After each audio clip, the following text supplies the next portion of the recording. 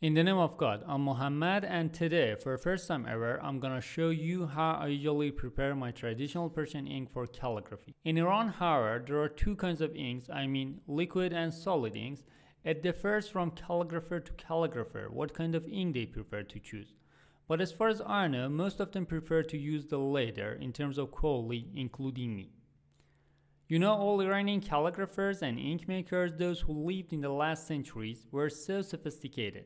They skillfully found out what materials and how much should be basically mixed with soot, alum, oak apple, and also gum arabic, which are the four main ingredients for making black ink, so that after a long and very difficult process, they could ultimately make the ink with a top quality.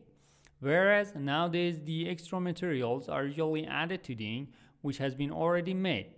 On top of that, although there are a lot of different recipes of making ink, it is believed that none of them is complete. Since most recipes were usually written as poetry, some parts of them might have been omitted due to the poem's rhyme, or even those calligraphers and ink makers probably wanted to keep them as a secret. That's why the quality of the inks that are abundantly available nowadays in every art store is not nearly as good as those which were made in the past, I can say.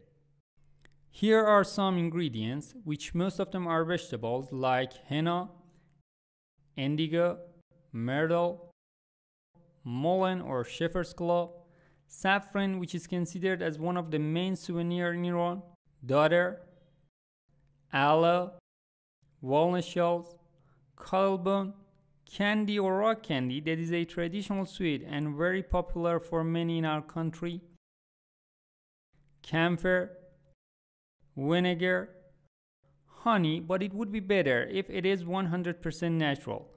Some piece of metals like copper, brass, silver and steel which are available in abundance. We need also either some water or rose water. Each of these ingredients plays a prominent role in giving the ink a very good quality. For example, henna, indigo, mullein, walnut shells and saffron are all color fixers, and also henna is an anti-mold. I can say the greenish color is what will be given to the ink by myrtle. What really makes the ink more durable over the years, especially on paper, is honey. As a matter of fact, this is its main property. Camphor not only gives the ink a pleasant smell, but also it can be used instead of salt. Whether you like your ink to be glossy, you should dissolve a piece of candy in water and then add it to the ink. I suppose vinegar not only is a good activator, especially when it compounds with metal chemically, but also a natural disinfectant. You can use lemon juice instead as well. The flies might settle on your inkstand while you're writing if you don't mix aloe with the ink. In fact, it's a really perfect natural fly repellent. It is more enjoyable writing with the ink that has got enough amount of date because it's naturally a very nice lubricant.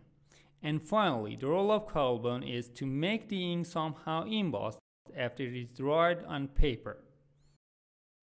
Okay, for the next step, we must simmer some of these ingredients including myrtle, mullein, date and walnut shells for 30 minutes up to an hour so as to get the extract. Then they must be strained out and kept aside at least for a week till they can be mixed with.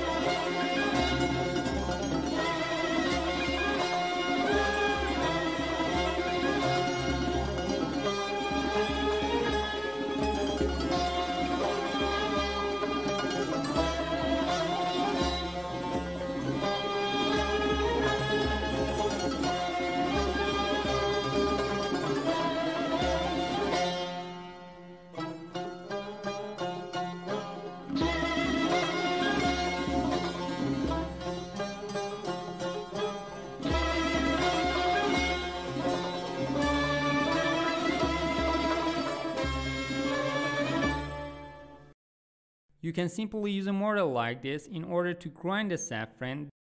Then it should be mixed with enough water and be put aside for some days. Afterwards, it's time to mix with the ink. For aloe, you'd better dissolve it in hot water. Later, you can easily add it to the ink by a dropper. Since a pinch of carbon should be blended with the ink, so just pick up a piece of carbon, then grind it by the mortar and mix it with the ink. For henna and indigo, it's up to you. If you want, you can follow the same recipe which I already recommended for merub, mullein, dodder and walnut shells, or just mix them with enough water completely and put them aside for a day. Again, you can simply use a dropper and add them to the ink. And ultimately, camphor, vinegar and honey should be directly mixed with the ink. Okay, here is a question. How come should some of these ingredients be put aside for some hours or days? And the answer is, if you look at carefully one of these bottles which contains the extract, let me show you, then a thin layer of sediment is vividly obvious at the bottom of the bottle. That's why they must be kept aside. And be careful, the quality of the ink depends on 3 important factors. First is thickness of the ink. So I highly recommend you make the ink thicker than thinner. The second factor is time. On that account, you shouldn't use the ink at least for 6 months. And last but not least is shaking. In fact, the more you shake the ink, the better quality it'll have. Therefore, you can take the ink with yourself whenever you go walking or jogging, or put it in your backpack if you go mountain climbing, or even keep it in your car so it'll be shaken automatically while driving. Okay, to sum up, the issue which remains questionable for almost all my friends is how much of each ingredient should be added to the ink. And I always say, who knows? Generally, it depends on your experience. I mean, the more you try to prepare and make the ink, the more you will learn the ropes, so it would become your second nature.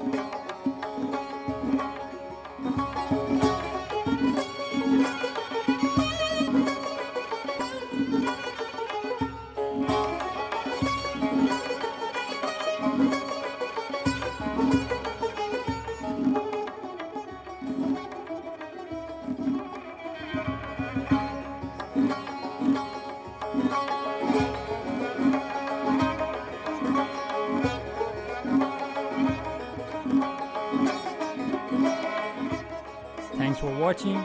Stay tuned for more episodes.